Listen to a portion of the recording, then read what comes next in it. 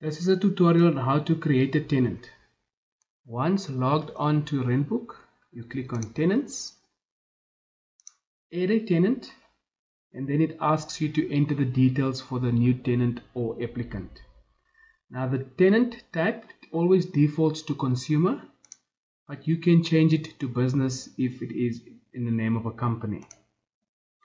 And enter the tenant's details, ID number or passport number, email address if the tenant has one.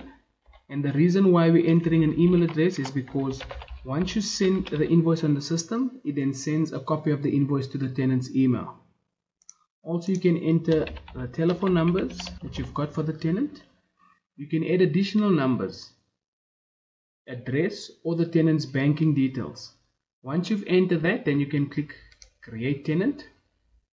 And that is how you create a tenant. Thank you for watching this video.